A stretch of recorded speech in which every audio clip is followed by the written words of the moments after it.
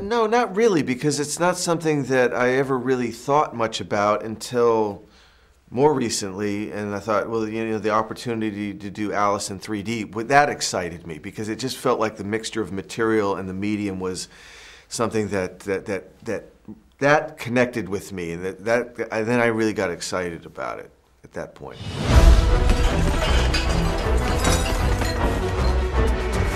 You're back, Alice. Alice. The Alice. Yeah, no, it was the hardest because it was like making a movie backwards because, you know, you usually you shoot a shot and you see it the next day and you kind of go on from there. Here, you shoot one little piece, this little piece, and then you don't see a shot for months or a year, you know, and so it was, then it sort of all comes at the end, and so you don't have time to really.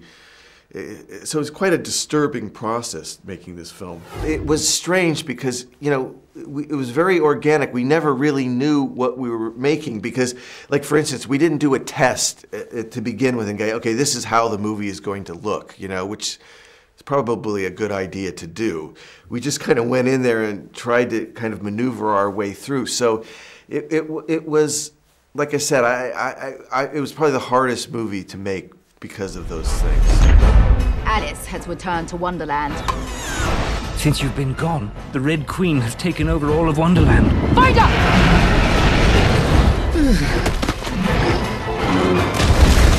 Help us make the world right again. Over there!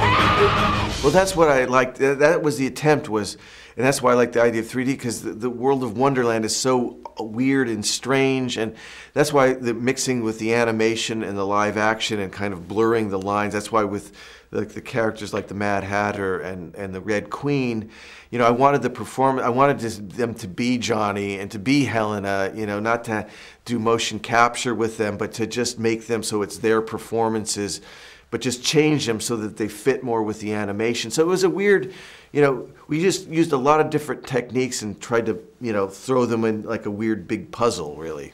I need a pig here. I love a warm pig belly for my aching feet. Stop that.